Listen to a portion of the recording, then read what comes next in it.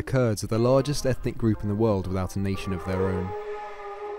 Spread over 4 countries, Syria, Iraq, Iran and Turkey, they fight for independence and recognition as a people.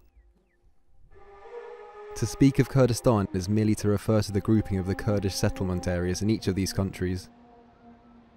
Yet there is no talk of a united Kurdistan. For decades, the Kurds have been an object of power plays in these countries.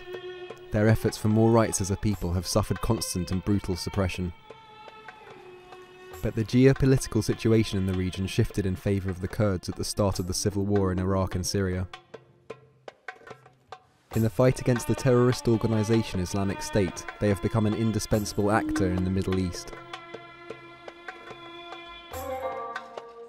For their attitude towards this organisation, the Kurds have garnered great respect internationally. And for the first time there is a serious hope that they will finally get recognition as a people.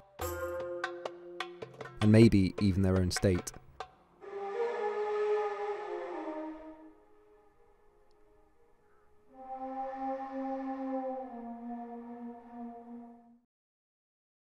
Available now on iTunes.